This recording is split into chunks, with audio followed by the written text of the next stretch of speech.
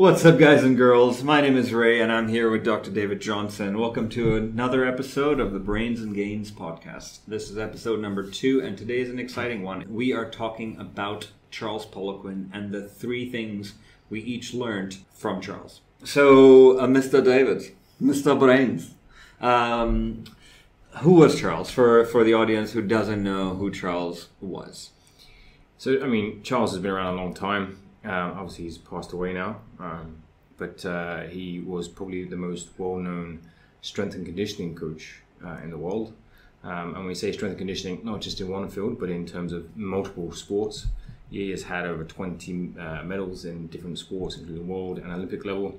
The most recent was in wrestling in the last Olympic Games, gold medal.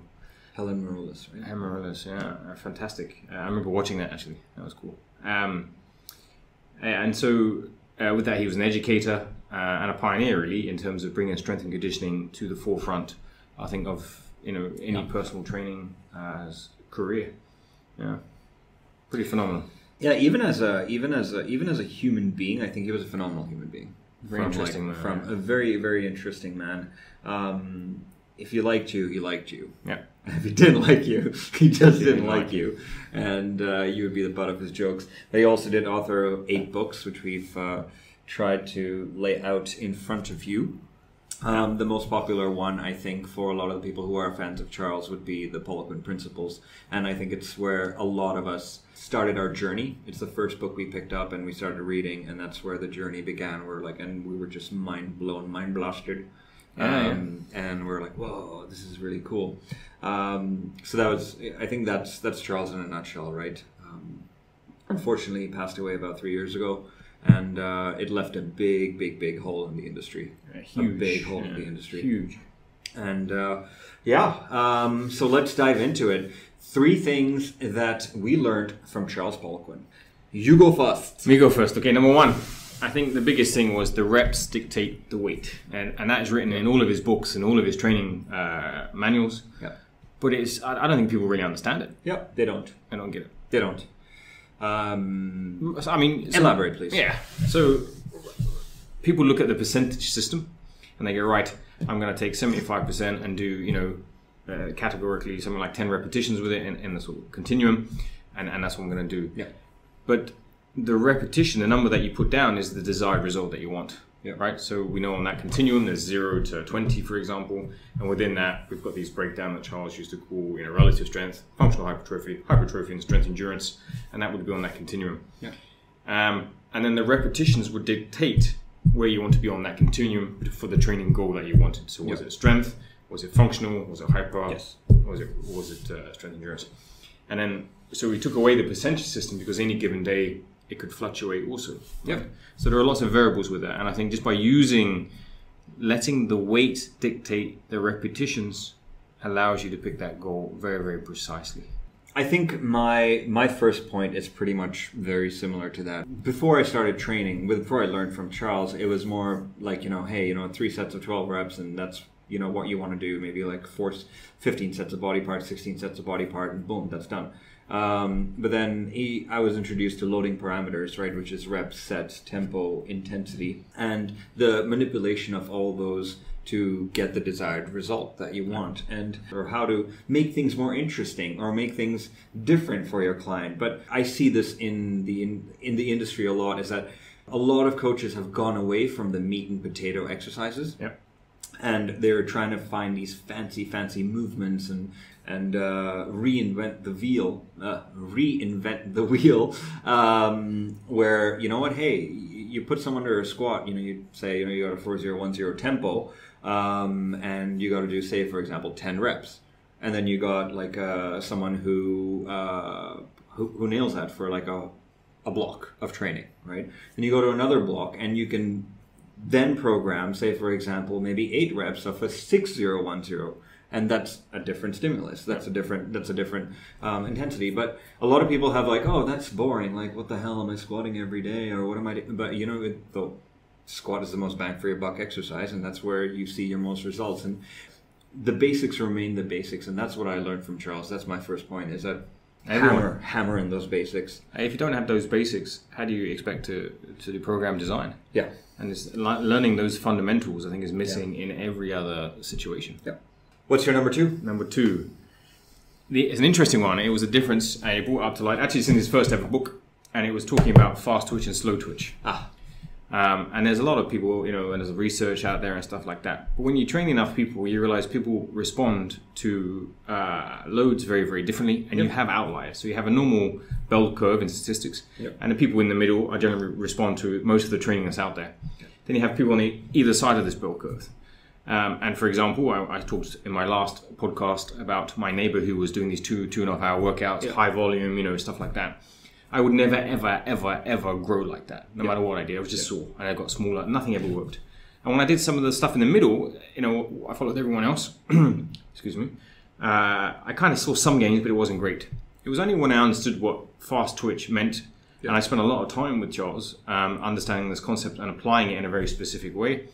And that allowed me to basically really understand that there are these individuals, and I can also with muscle groups. So there are individuals who respond to very low reps for bodybuilding. So my 75% of maximum, which on that continuum we talked about last time, for most people is about 10 reps. For me, it's 5. 5 or 6, yeah.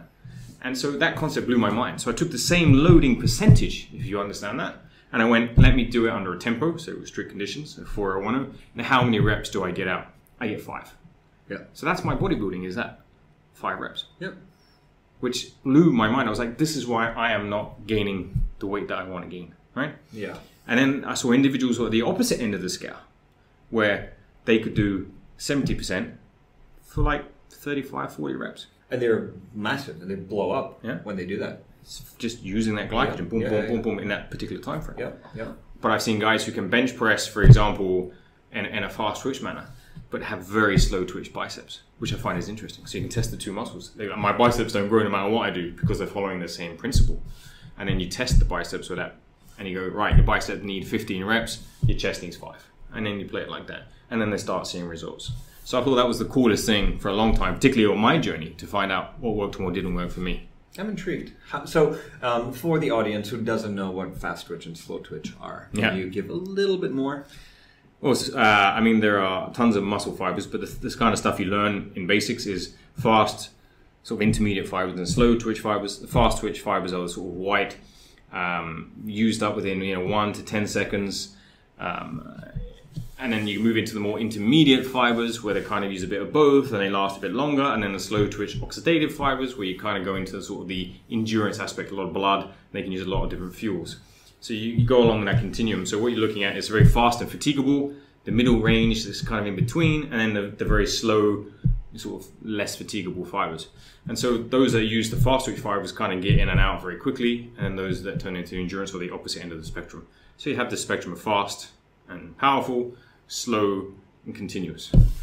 Right. There's a caveat there that we all have all of those fibers in us, right? And different muscles in different people will have different amounts of those different fibers in them, for sure.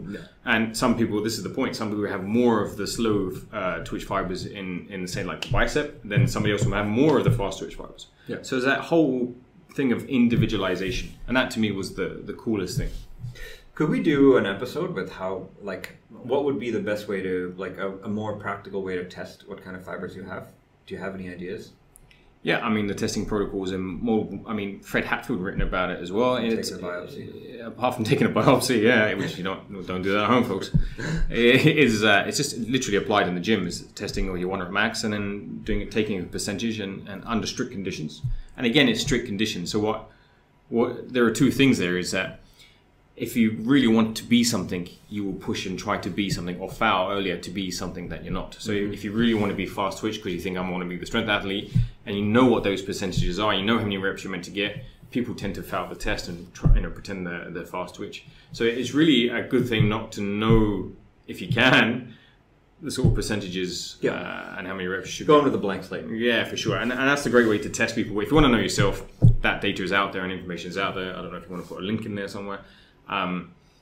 But it's a great way to kind of see what am I, and there's a whole thing around that. How do I train then? And that's the big question. Yeah, nice. So what about you? Number 2, what was yours? Number 2 for me was the relationship between carbs and fat sites on your body. Right, fat deposits in various places in your body due to varying hormonal changes or reasons or conditions. So that was something that I picked up from Biosignature when we did the course. I mean, everyone, I was never a master. I'm not going to say I'm a master, but I took what applied to me because I wanted to get better, right? I remember when we were in the Biosignature course and, he made me stand up and, he thought I was Samoan. There you go. And then when I said I was Indian, he said, sit you're just fat.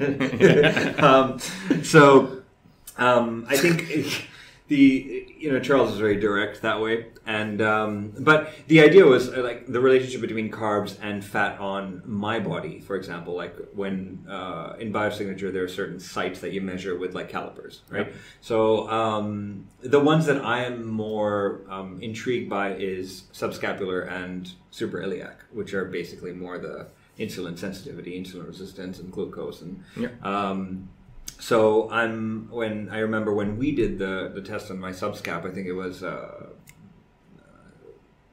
Benoit who did it for me, and I think we were sitting at about 33.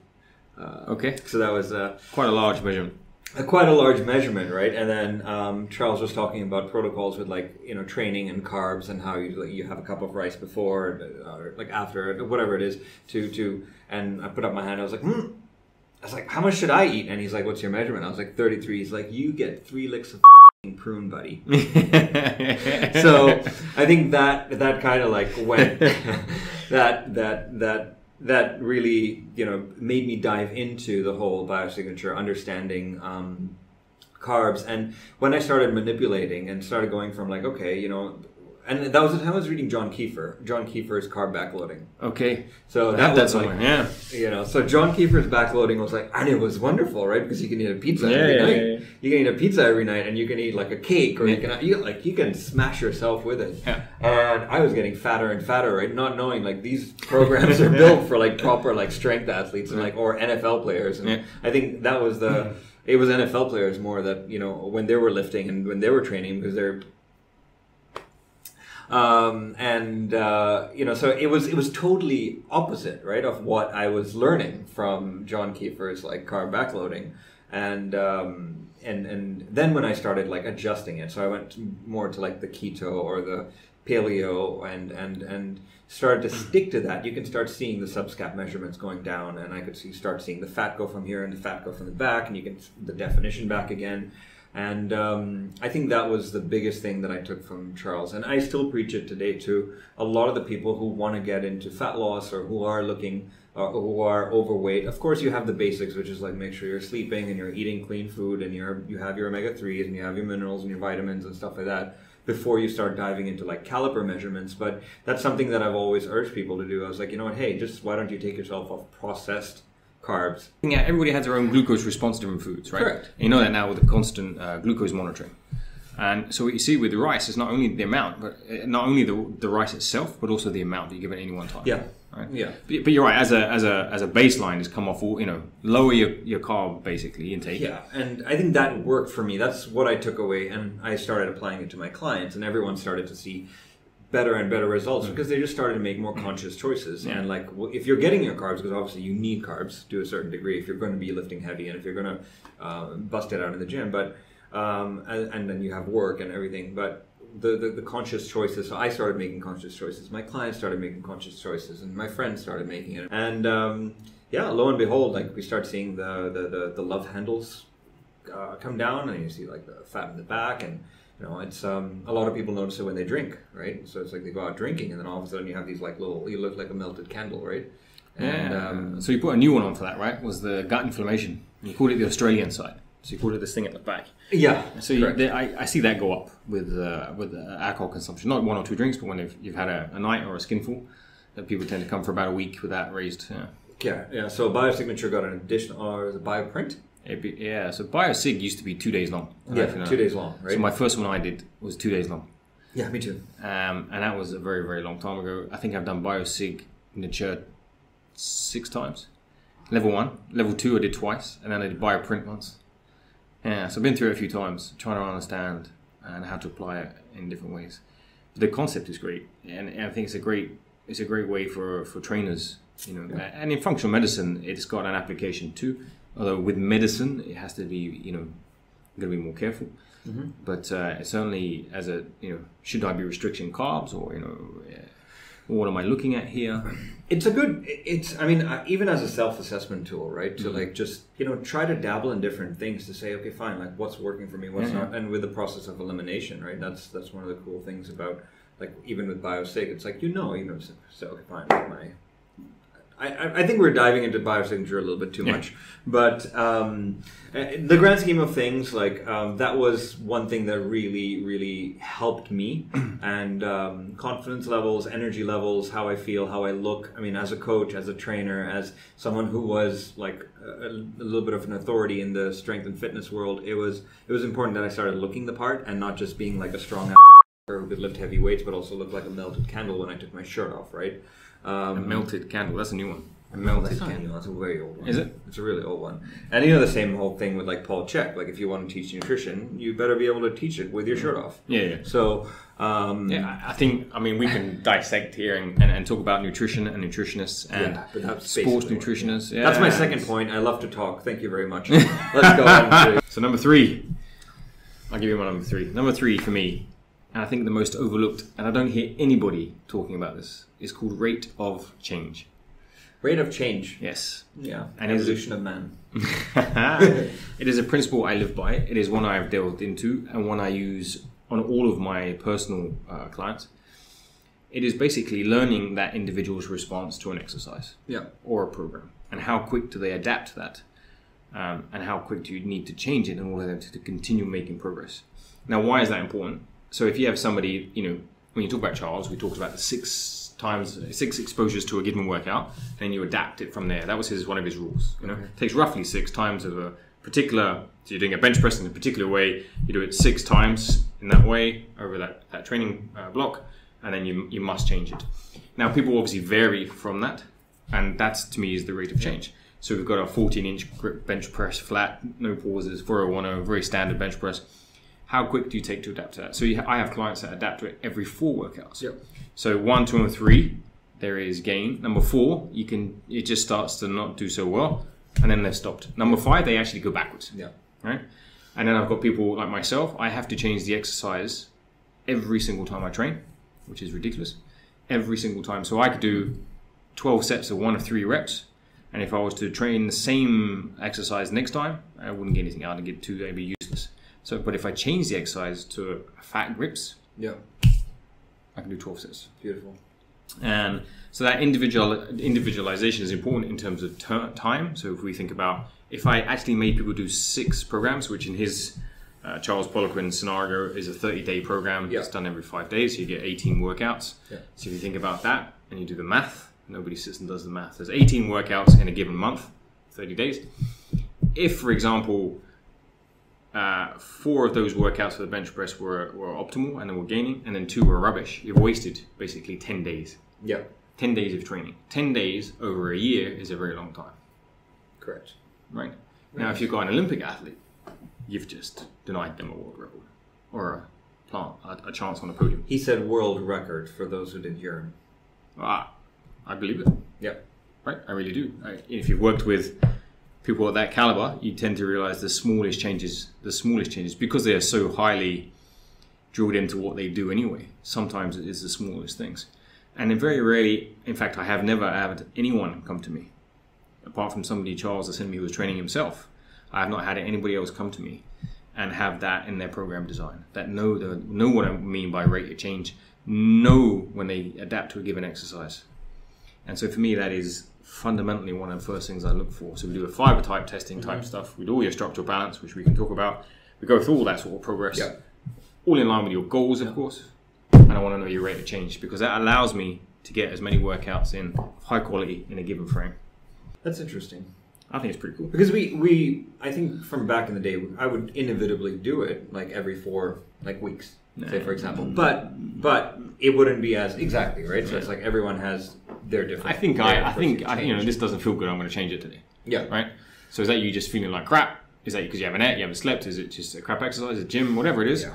Or actually, do I adapt to this given exercise every 4 times? I mean, this is something brilliant because now I'm thinking about myself, right? When you say that, there's something brilliant as to like I'm good with like 5 weeks of the same.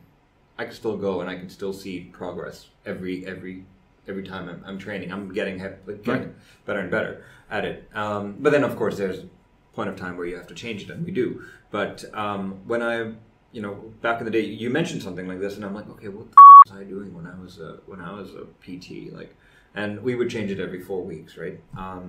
We would just have a block, like, okay, fine, you have like a 2.5, like 2.5 times 5 chromium grip, like bench, 4010, and then after those 4 weeks, you would go into like a little bit of an ultra wide grip, or you would go into change the tempo, or you would, but as a standard, we would do like 4 weeks. I think that came with like the company's guidelines as well. But interesting in the personal training world, it comes to every 30 days when people renew their packages. Exactly. So you're coming up to that. So if you wanted to sell more packages, then just before they are about to, you're about to ask them for more money, change the program. I say, this is really cool. We're going to go in this phase now. Yeah. Oh, next time, by the way, your 30-day subscription's up. And so they go, oh, this is cool. And it's easier to do the deal, right? So I see a lot of that put in, but that doesn't mean that is so when people train with me, it's for a longer period of time. Yep. They sign in, they do whatever.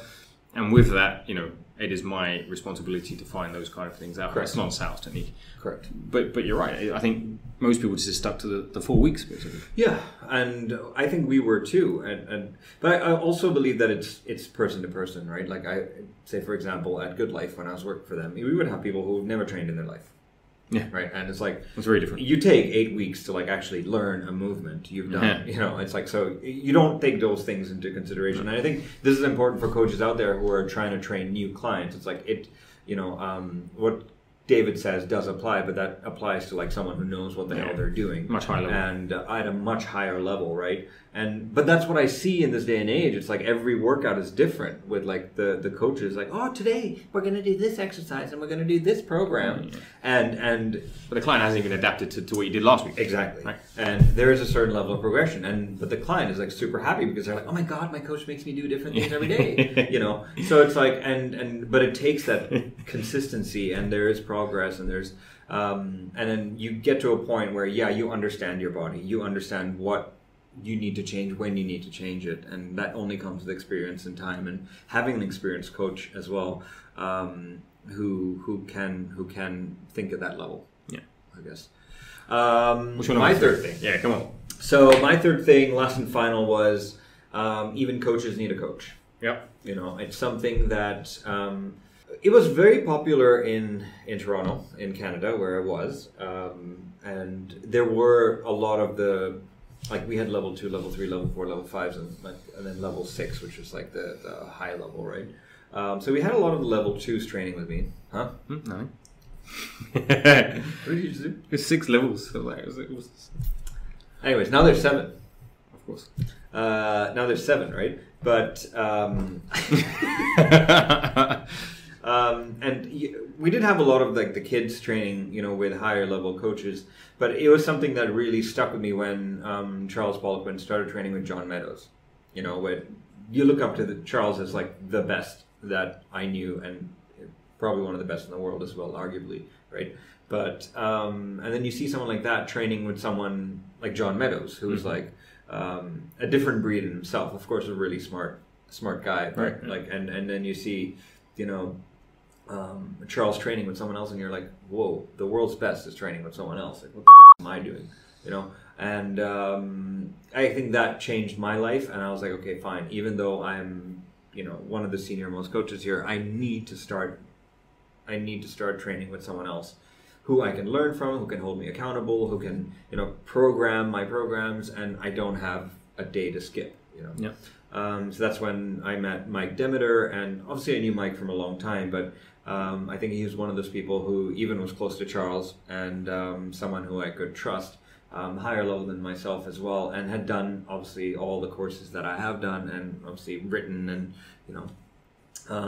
is one of the most respected in Canada. So when I started training with him, it was a whole different ballgame. So accountability, variations, understanding real life programming, and how it affects you, and how your mental state affects your training. Because back in the day, it was like, yeah, you were a manager, you were a teacher, you're an educator, you would like train whenever you want. There was no consistent time. There was just like, okay, whenever I get an hour, I'm going to just train here, and you would just write it in your calendar. But then that really taught me consistency, and your body does see better results when it's training at a consistent time. So I think that was one of the big things that I took away from Charles as well. I think that it was towards 2016, I think he trained with him, 2016, 2017. And that was one of the 2015, 2016. But that was one of the big things that I took away, and I barely see that over here.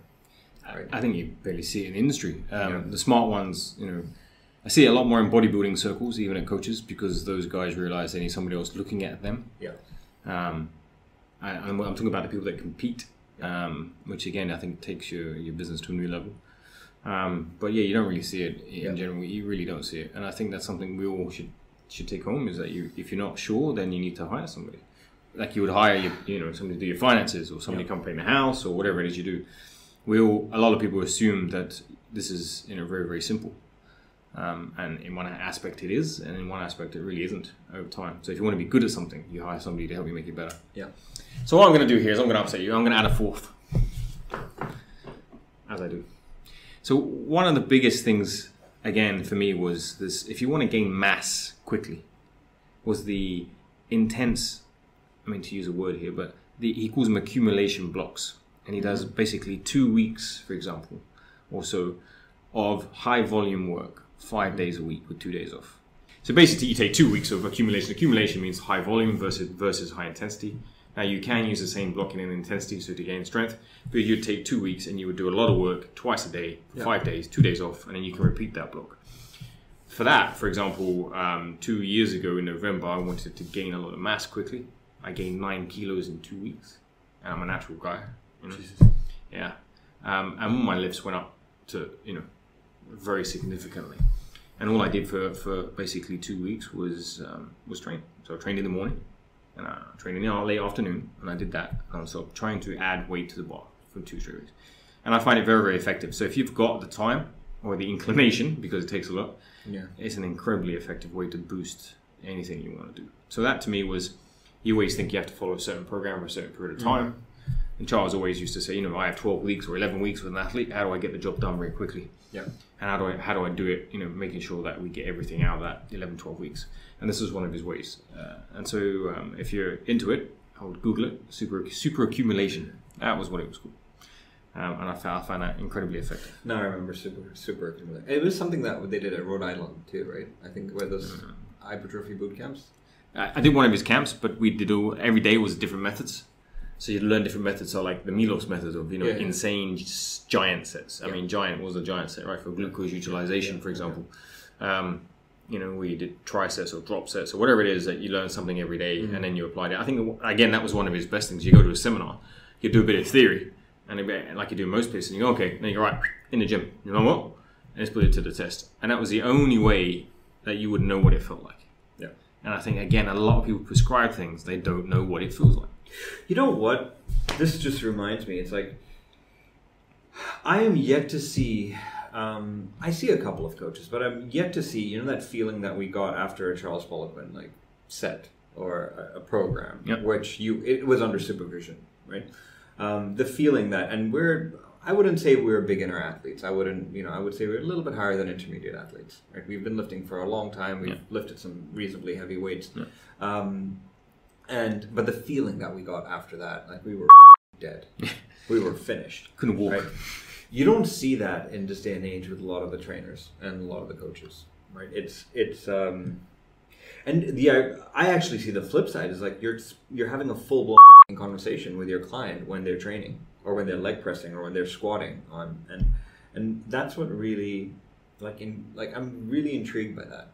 Is that how are you going to achieve results if you're not going to push your body to adapt to a new stimulus or adapt to something new or actually push? It's not country specific. This is worldwide. Worldwide, this is sure. Worldwide. Every right? gym.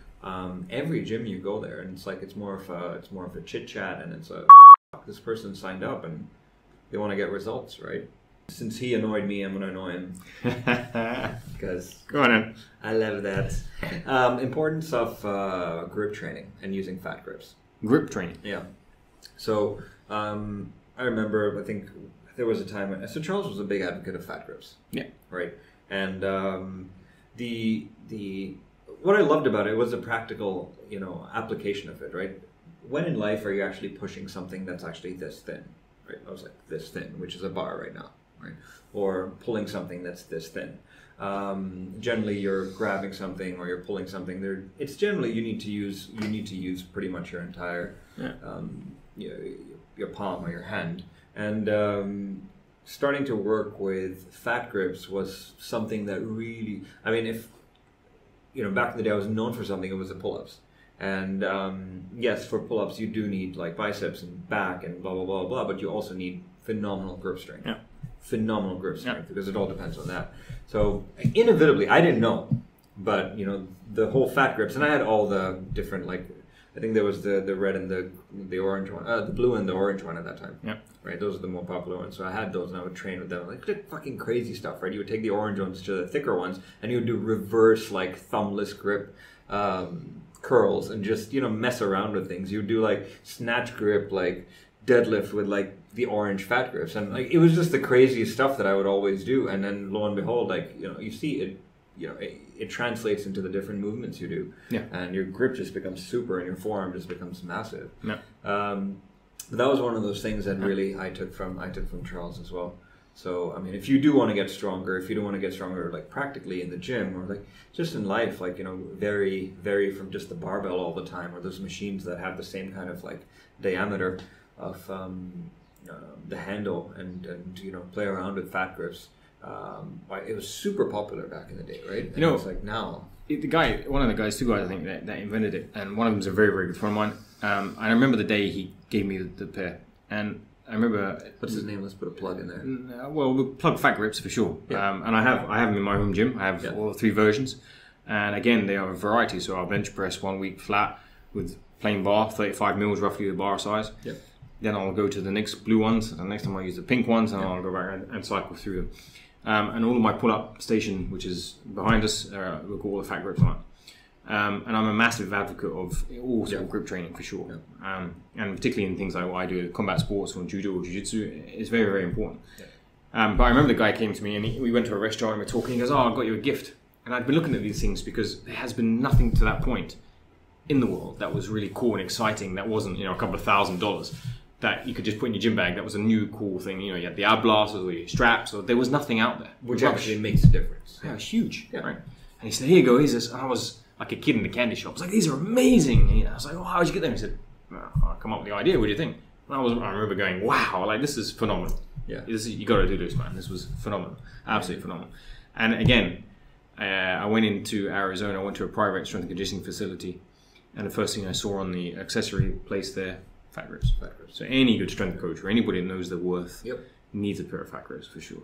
Yeah, and like I don't see many coaches using it. No, it's absent, pretty much absent. Yeah, it should be just standard. It should be staple. Yeah, it should be standard. Yeah, that's my fourth. Your fourth. There you go. You go to fifth. Don't tempt me. So let's recap. Okay, right, really quickly. Number one. What was your first? Yeah, reps dictate the load. My number one was manipulate your loading parameters with your reps, sets, tempo, and intensity. And rest period. I did say reps, sets, tempo, and rest. Yes. Rest, not intensity. Rest. Okay, cool. Yeah. No, I rest. Second.